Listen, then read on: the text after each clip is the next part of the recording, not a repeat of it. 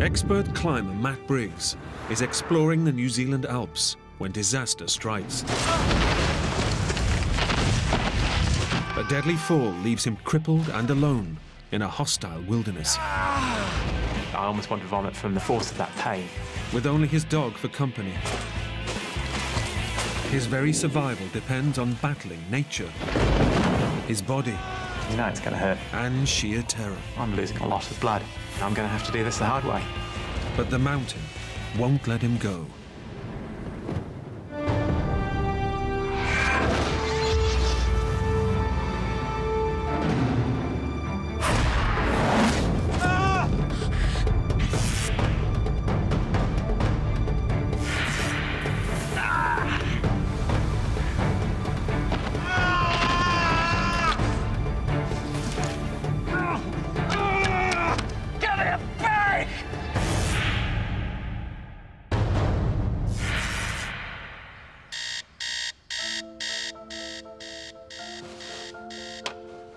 The 33-year-old Englishman Matt Briggs has started a new life on the other side of the world, in New Zealand. Recently divorced, he's ended up running the store he bought with his ex-wife. A year of separation and divorce process behind me at this stage, and much more ahead. So it was a tough time, yes. But in his heart, Matt is no shopkeeper.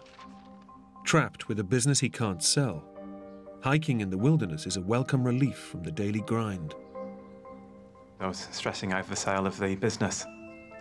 I had a lot on my mind, and a trip into the mountains was just what I needed to actually relax and enjoy life for a week. Matt's arranged staff cover for a few days, while he heads off to his beloved mountains. A long trip like that, you can forget the rest of the world's there for a week. It's great. As an experienced hiker, Matt is meticulous in assembling his kit. He even leaves his new manager a note, detailing his route and when to panic if he fails to return.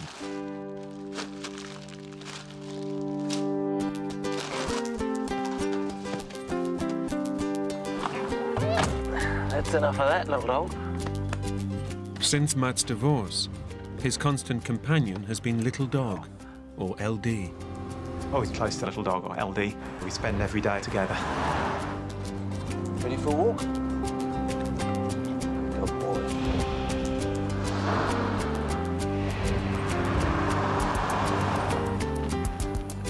Come on. Come, little dog. Stay here. She was a very, very timid dog when I got her. She was scared of me, she was scared of everything. But over the years, she's slowly got the confidence.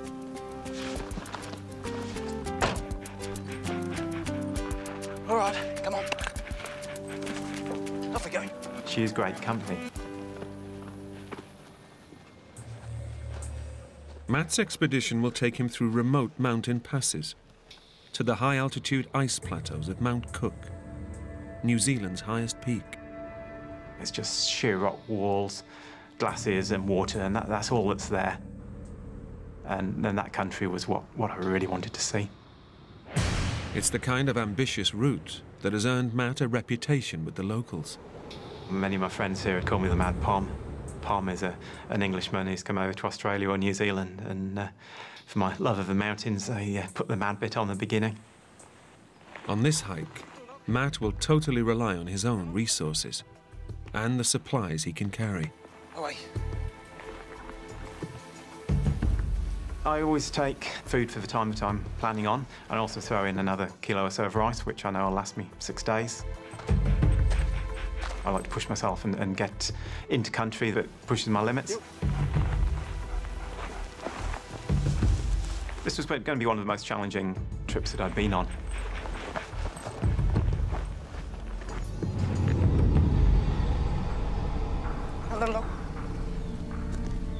In this pristine wilderness, there are no trails to follow, and Matt is in his element as he forges a path through the tough terrain. That's a boy. Ready? Here we go. Come on.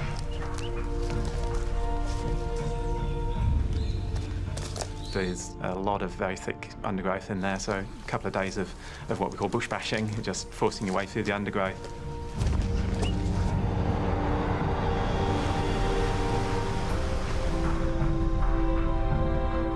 and then up into some high country, another couple of days up on rock and scree.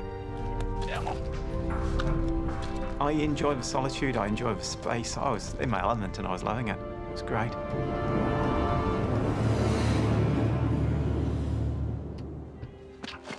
But after 3 days of battling to get above the tree line, Matt now finds himself in even tougher and more hazardous terrain. It's a very steep and hard to find sort of place where you are taken care with every single step you take. You do not want to put a single foot out of place. Up. Up.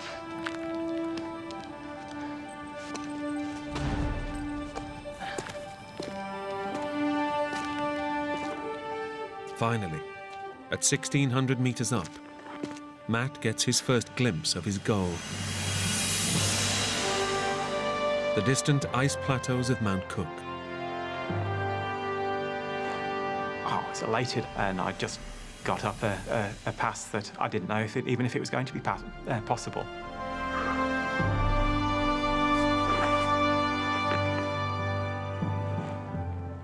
No people, no plants, no animals. Amazing country.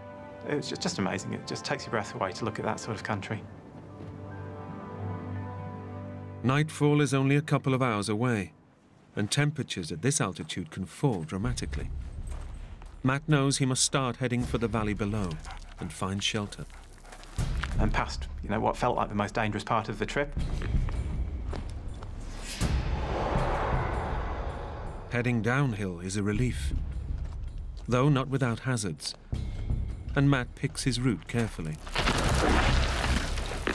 There's a rocky gully down below where I'm walking, with just sheer cliff walls and solid upturned rocks along its base. Flushed with success, Matt feels he deserves a treat and decides to head for a hunter's cabin nearly 4 kilometers away in the valley below.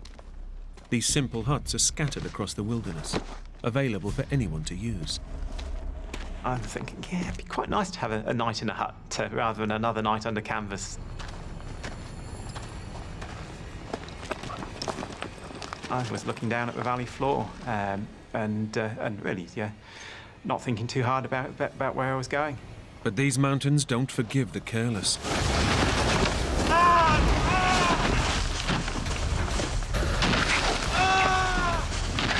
Found myself sliding down the hillside on my back, trying to dig my feet in, trying to dig my arms in, and think, yeah, we'll stop soon.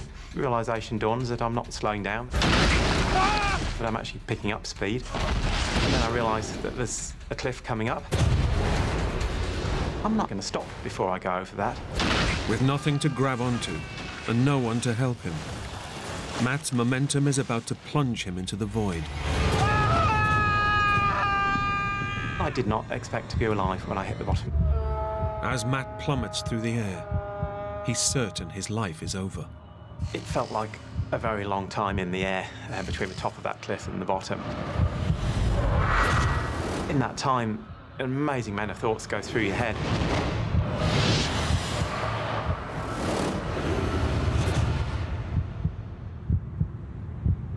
It felt like an eternity.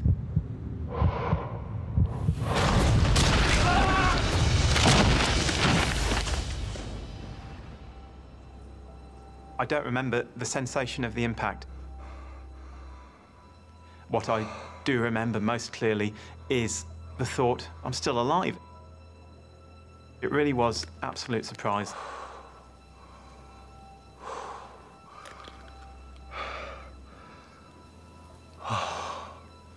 Nothing felt too bad. Matt experiences a wave of relief. It seems he's had a miraculous escape.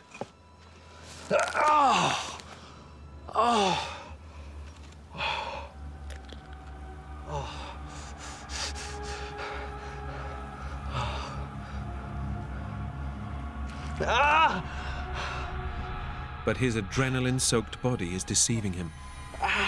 His wrist is smashed. Where there used to be a straight wrist, there's now an inch dog's leg, and it doesn't look good at all.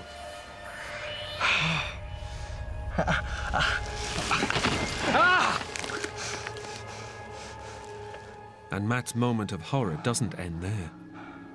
His ankle joint is pulverized. His tibia appears to be disconnected from his foot. All day. You can see the main bone from my leg trying to come out through the skin on the side of my ankle.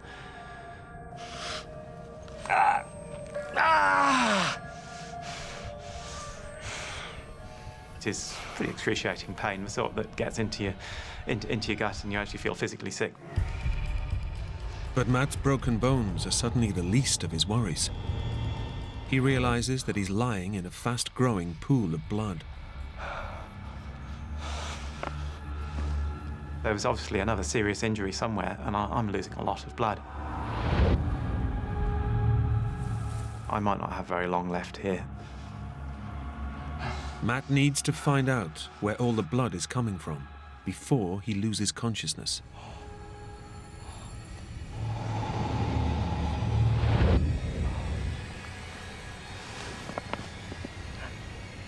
I start looking around.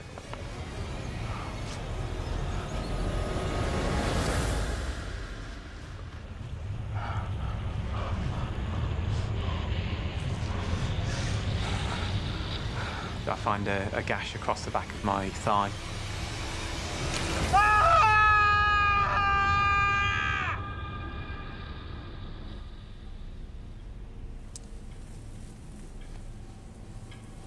My finger's going up to the knuckle. It's that deep.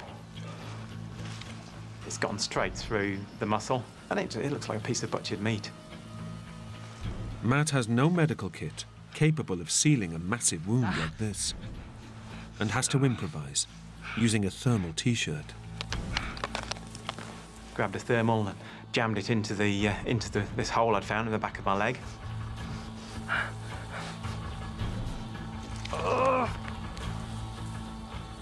Took about 10 minutes to stop the bleeding, and it was a terrifying 10 minutes. Matt has just averted almost certain death, but he has a smashed wrist and ankle, and is in excruciating pain. He knows he needs medical help, and fast.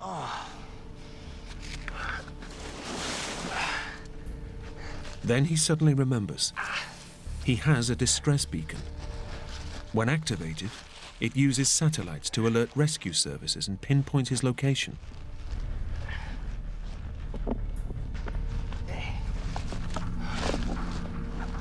I'm thinking, well, all I've got to do here is get that beacon activated, and there'll be people here within a couple of hours. The weather's clear, the choppers can fly, so I'm going to get out of here. But Matt's search through his rucksack yields nothing. And he can't see the beacon anywhere around him. And it slowly begins to dawn on me that this locator beacon isn't here.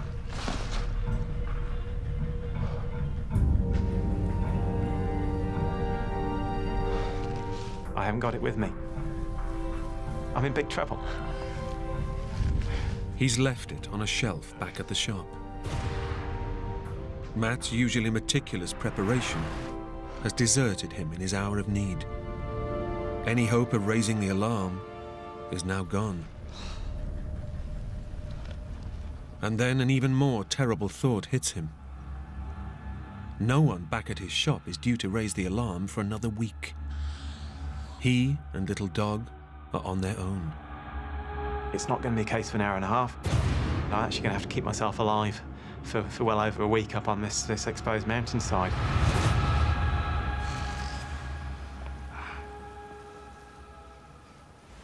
Matt's mountain experience tells him he has no chance without water and shelter. And he has neither.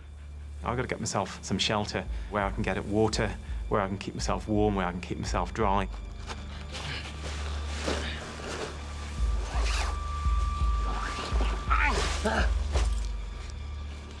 We could have snow, we could have any sort of weather. I've got to start looking after myself. But there's nothing in sight that could give him protection. His only option is to head downhill until he finds anywhere he can pitch his tent. As each tiny movement triggers daggers of pain, Matt faces up to the prospect of what lies ahead of him. It's not a case of gritting your teeth and overcoming it. You know it's going to hurt, and you know it's going to be hard. As Matt begins to drag his open wound and smashed limbs across rock and dirt, he knows he's beginning a journey through hell. But even the slightest contact with his broken bones is agonizing. It'd be nice to scramble on my hands and knees, but I can't even use my hands because my wrist is broken.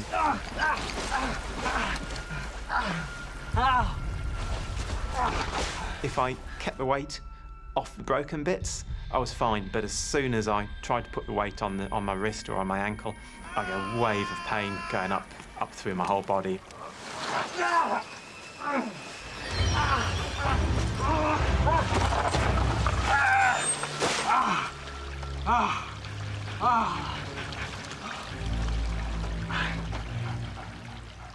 Nightfall is just hours away, and temperatures are already falling. Matt knows he must find shelter for him and little dog, but when he tries to press on, the pain overwhelms him. Every time I try and put any weight on my left leg, I can see my calf bone trying to exit through the skin on the side of my ankle. Matt's tibia is no longer supported by his ankle, so there's nothing to stop it pushing directly through his skin and out of his leg.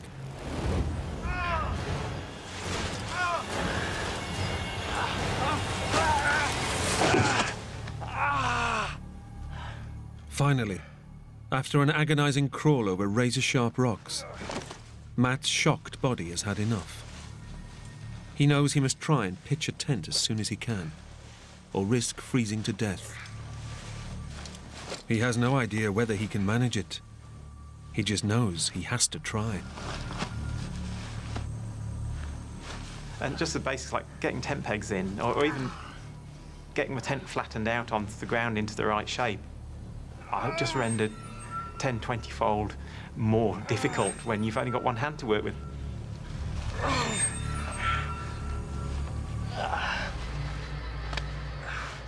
I think the adrenaline does the hard work for you. It keeps you going, it doesn't let you stop.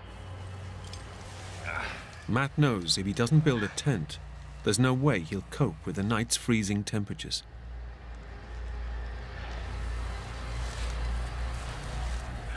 Generally holding tent pegs with that broken right hand and then bashing them in with whatever rocks I could find using my left hand.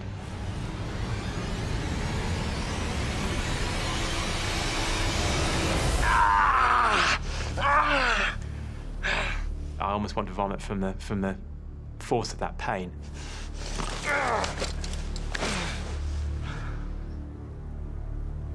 Matt's desperate and gritty determination finally results in a shelter.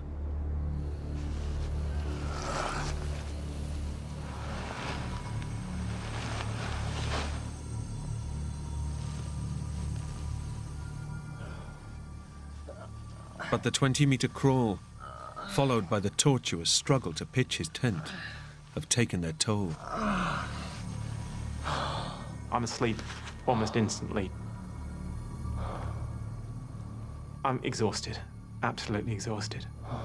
But Matt's exhausted sleep is suddenly disturbed. A familiar sound drags him back into consciousness.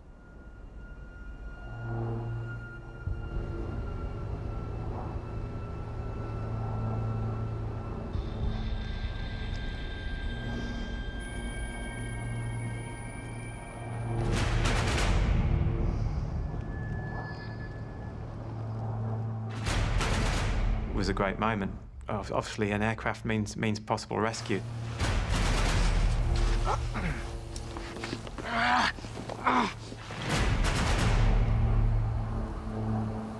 As I saw it heading up the valley, I thought, this is my chance.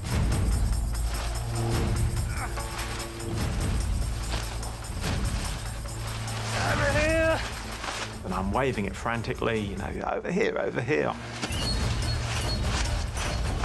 Come on! Come on! It was a small dot, and I would have been an even smaller dot to them. Come on!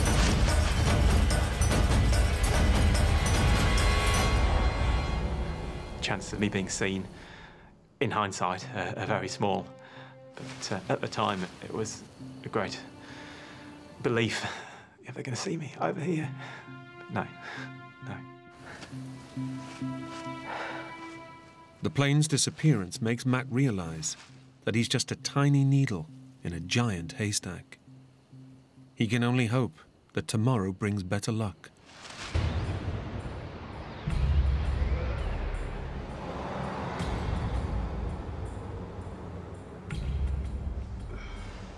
In his struggle to find a spot to camp, he was forced to crawl through everything in his path, including water.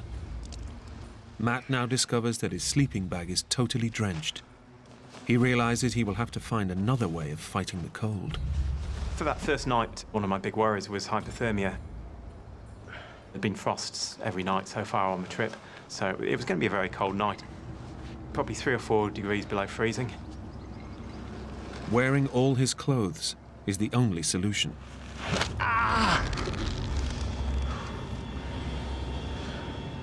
But even just trying to get them on is a nightmare, as his bones grind against each other.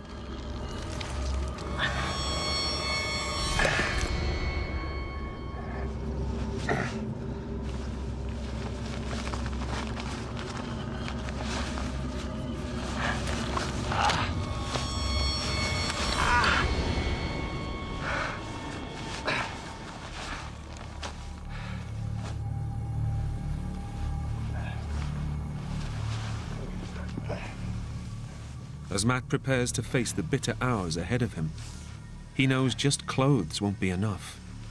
He'll need to use anything he can to stay warm. He suddenly has an idea. Howdy. 2 years before, Matt saved Little Dog from being abandoned. And tonight, LD repays the debt with her body heat. It might make a critical difference.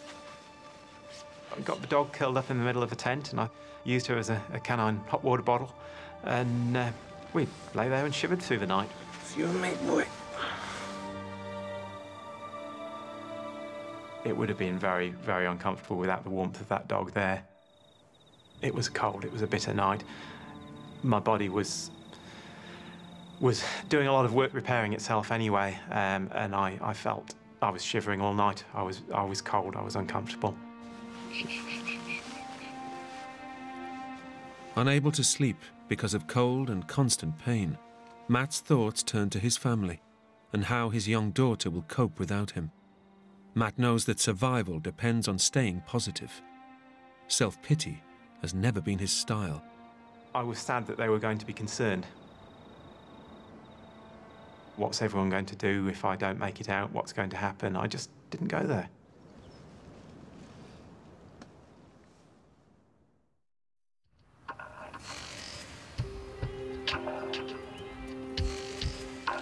Despite a night of freezing temperatures, somehow Matt and Little Dog make it to the morning. But his relief is temporary. He quickly realizes that although he's got enough food for just over a week, it's mostly dried. And Matt has no water left to boil it in. One of the things I'd actually lost in the fall was my water bottle, so all I had to keep water in was my billy, my cooking pot. Matt's managed to pitch his tent close to water. Simple for Little Dog to get to, but for him, it will mean enduring unspeakable pain. It took a long time of lying there thinking about it to get myself up and to go and actually do it. No. Yeah, we need water. Let's go and do it. Come on. But it's not just water for cooking and drinking that Matt needs. Unless he cleans his deep leg wound, he risks serious infection. It was harder going down, a lot harder, just because it's very hard to slow yourself down and to control your descent with all the broken bones. Matt's entire concentration is focused on avoiding pain and not losing his cooking pot. I can't just throw it down to the bottom and then go and find it, because what if it rolls away? What if it gets washed away in the river? I cannot afford to lose this pan. Matt's had nothing to drink for 24 hours. and is seriously dehydrated. His leg dressing has prevented further blood loss, but the wound is now full of cotton fibre and grit from the fall. He must clean it out, or risk infection. It was a very real risk if I didn't do everything I could to avoid it.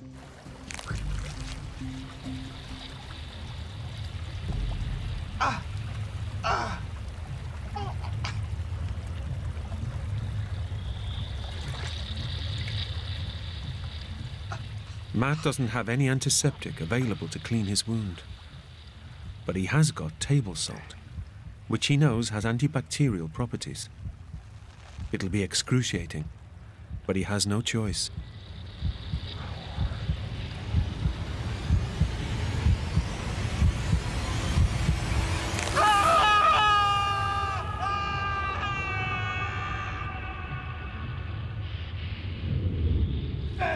With a broken wrist and ankle, plus a real risk of gangrene, Matt must somehow endure 6 more days before rescue is likely, or risk dying alone on this mountain.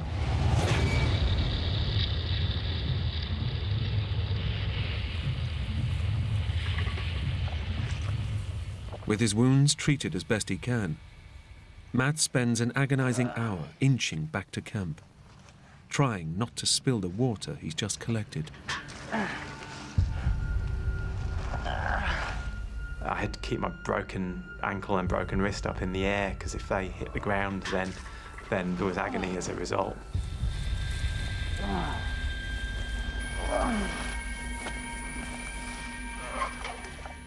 The trip down to the creek is such an ordeal.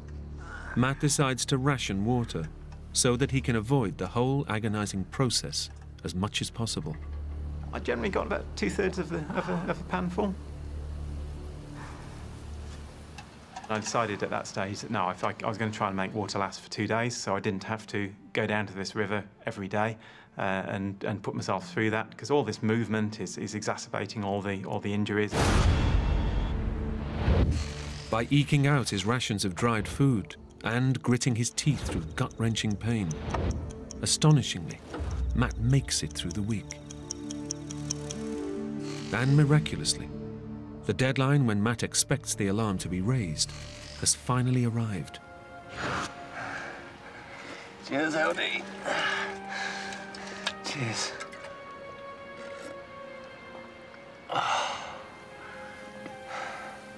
We made it. The note he's left back at work will trigger an emergency response, and the rescue helicopter should arrive within hours. For the first time in a week, Matt's spirits soar. Absolute elation to be there. You know, I've done it. That's the hardest bit over. I really, really believed I'd done it. Matt keeps a weather eye out for choppers. He reckons they'll be in the area any time now. But as the hours pass, Matt's elation begins to dampen.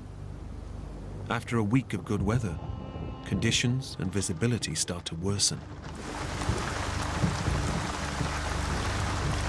By about 9 o'clock, I was just in solid cloud. Little dog, come on. It's.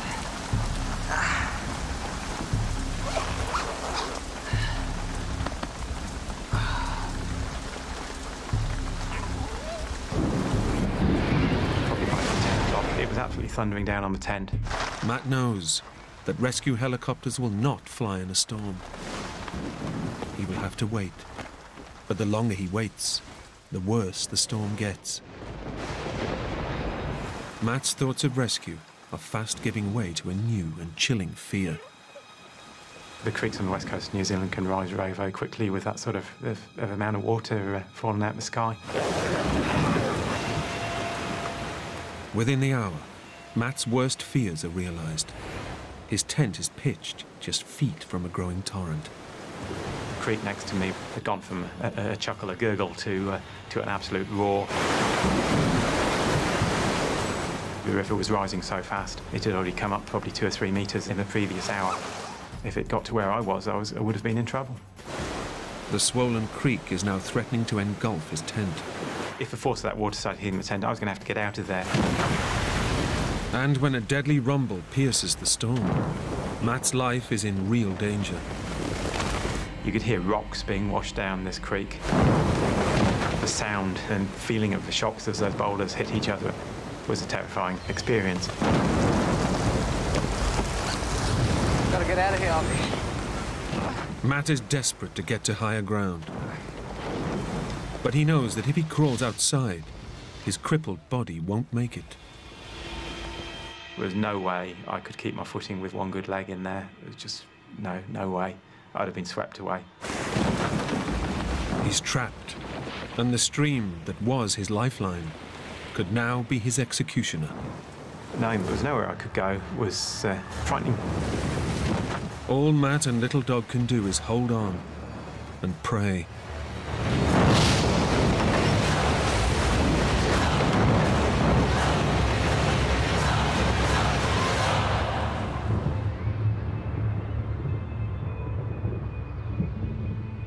The sun came out and the river started to drop.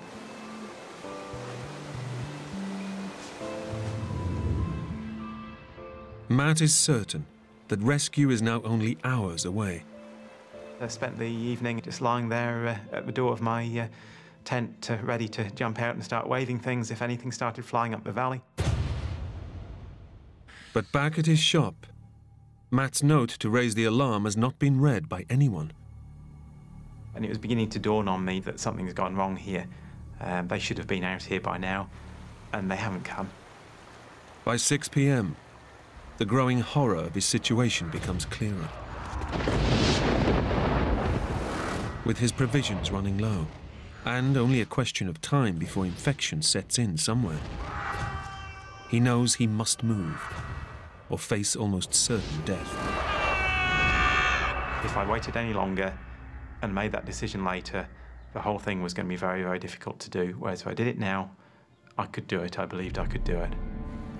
Matt calculates that his only chance is to try and reach a hunter's hut he spotted before his accident.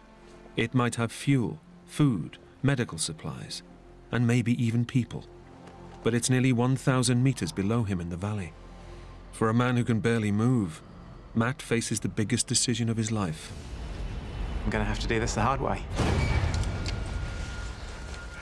Reaching the hunter's hut in the valley below is Matt's only chance of rescue. But to get there, he knows he cannot crawl. He must try and walk.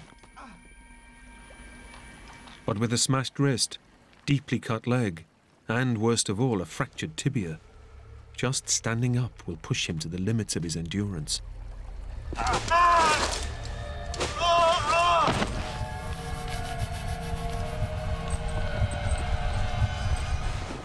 So I stood there for about 10 seconds.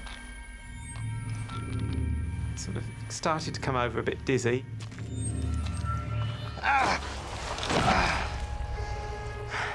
I sort of collapsed into a heap on the floor. It's like, well, now or never. But Matt refuses to give up. Somehow he must dig deep.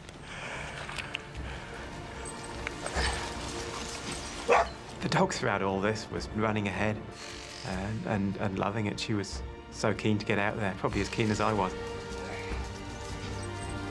Matt knows his terrible wounds will fight him all the way. The only help he's going to get is from the walking stick he's made from tent poles. I was counting paces. I was saying every number I count is one less pace I've got to take.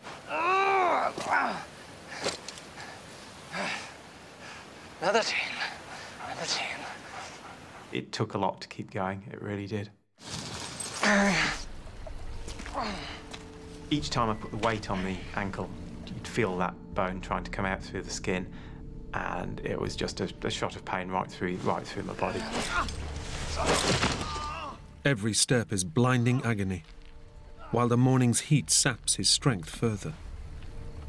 His only plan is to stay close to water and keep moving down. I was very cautious to stay right next to this creek. That was my lifeline. Matt knows he's heading in the right direction for the hut. But by deciding to follow the creek, he soon hits a problem. He's faced with a choice between two possible routes. LD seems to be immediately keen on going right, but that path is steep and challenging.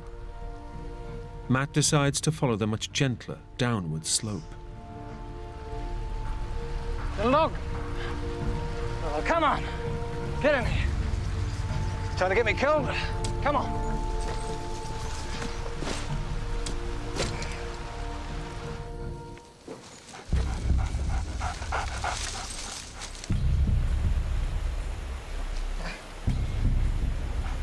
Get out of it. Yeah. Howdy. Out of it. Somehow, Matt keeps his body going, dragging his smashed ankle over uneven terrain for 2 hours. But just as he starts thinking he might get out, the mountain springs another surprise.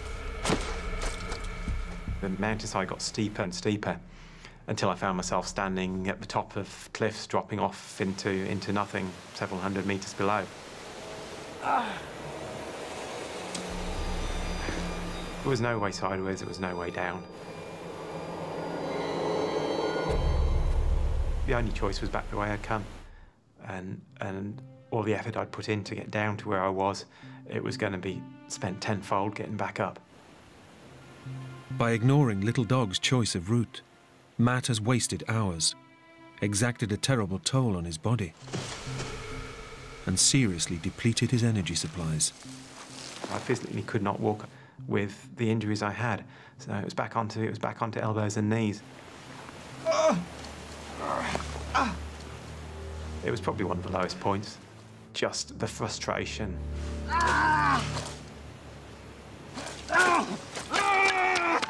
me a break!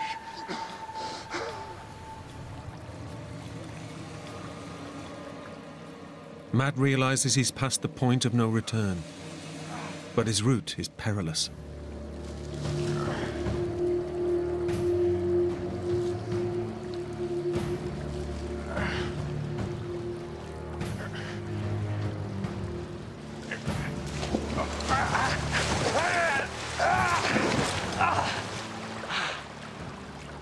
The deep, infected gash in his leg has taken another brutal hit.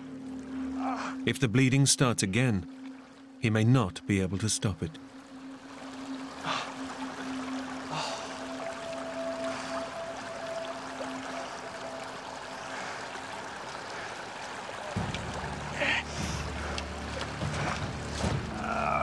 Matt pushes himself to breaking point, but he knows he must keep going at all costs. Knowing it will take all his energy just to pitch his tent again, Matt decides to rest up for the night and regain his strength.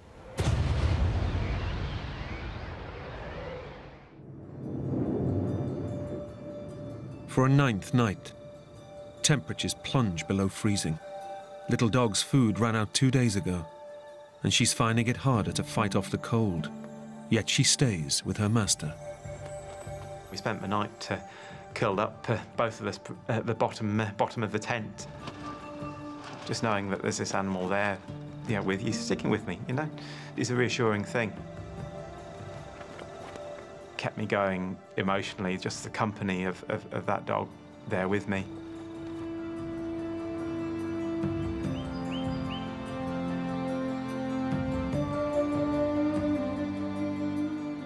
The worst thing about waking up was those few moments of feeling that actually nothing was wrong.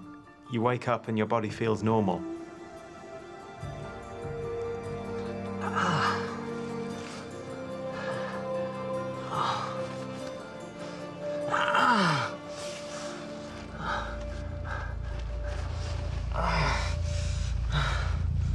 And then finding out that it's as bad as you remember it.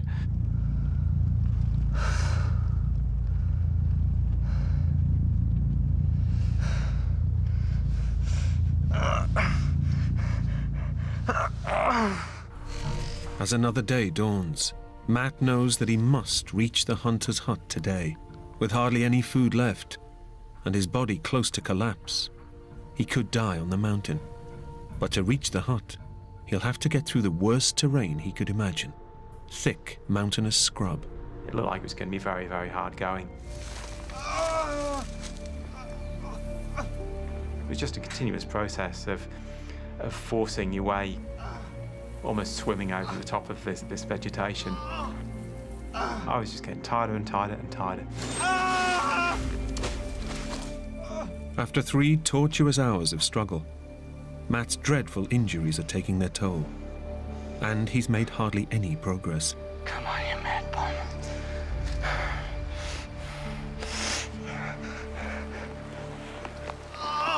Seeing little dog negotiate the thick scrub so easily gives Matt an idea. It got to the stage where there was no way of crawling over the top anymore. I was forced to squirm my way underneath.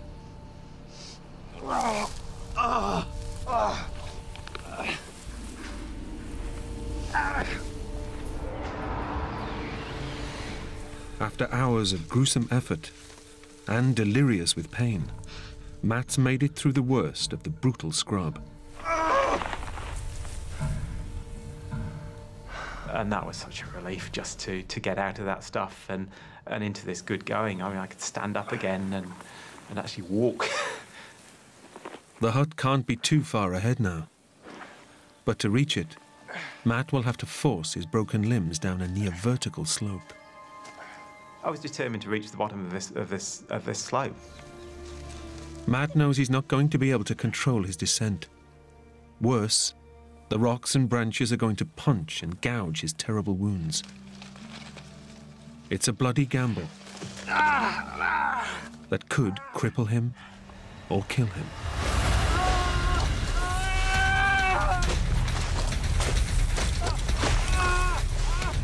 It was getting steeper, and so I was using whatever means I could.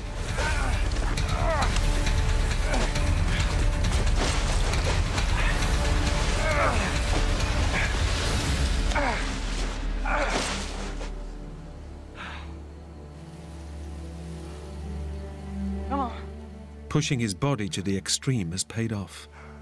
Matt is now less than 2 kilometers from the hut. But getting to the valley floor has not come without tremendous cost. I've done myself a lot of damage coming down this hill. My limbs are useless. Matt can only hope the worst is behind him. The hut, and possible salvation, is tantalizingly close. But just as Matt finally allows himself to believe that he's made it, his dreams are brutally shattered. A fast, freezing river stands between him and the end of a nightmare. That was so disheartening. It was so close, but unreachable, just out of reach.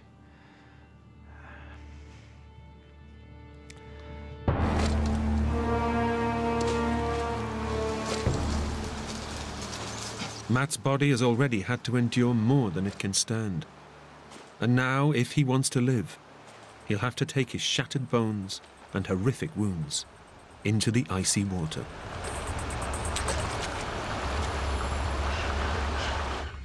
Whether I could swim, whether I could propel myself was my real fear. Matt makes his decision. He either dies on this bank or gambles his life in one last shot at surviving. Water was absolutely freezing. All my muscles started to seize up. Matt is quickly struggling. His weak, damaged body is no match for the fierce, freezing current. He has to fight the current or drown. It wasn't what I needed. I was trying to swim a river with broken bones. Matt knows that whether he lives or dies now depends entirely on the river, not on anything he can do.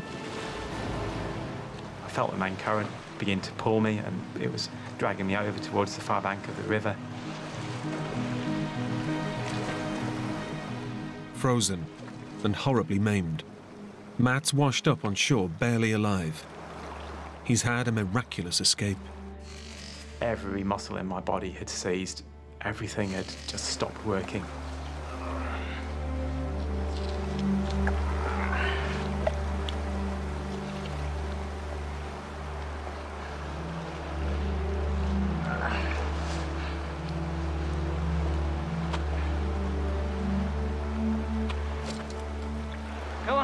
very, very, very hard going, just even to move up the riverbank and away from the river. Very hard. 9 days after he was injured, Matt can see the hut.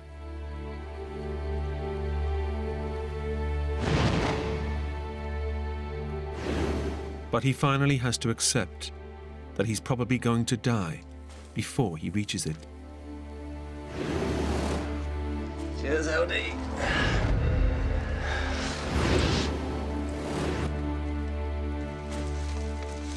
I remember just thinking I might not have very long left here.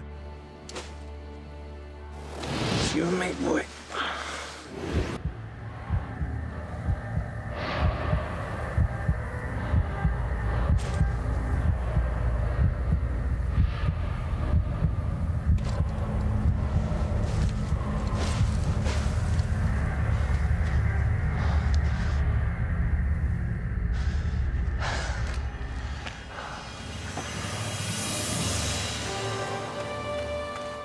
I could not have seen a more beautiful sight than that hunter walking out of that hut.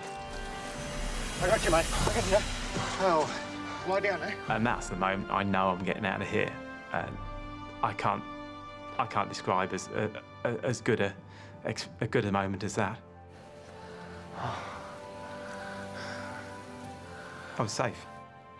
It was relief. It was joy.